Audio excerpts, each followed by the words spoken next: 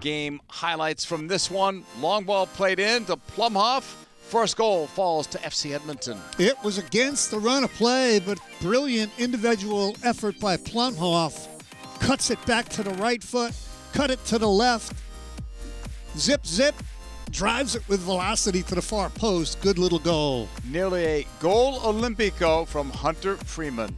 Hunter Freeman, he's going to tell everybody he was going for goal, and it almost went in. Off the corner kick, off the far post, but bounces out. Unlucky at that point for the New York Cosmos, who were trailing by a 1-0 score, but they'll get one back. Arrieta to Orozco. He does the rest. That's a beautifully created goal.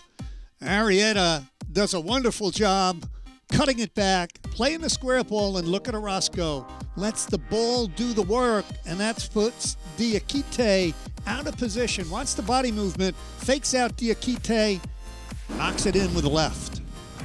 Second half highlights. Cosmos thought they were going to get another one here. Arango, but Van Oekel comes up big. Now the biggest save of the night for Van Oekel.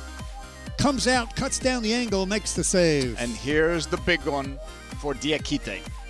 Well, both teams were looking for the winning goal. Look who found it. How in the world is Diakite not marked? He gets the winning goal. 2-1 is the final. FC Edmonton gets that victory.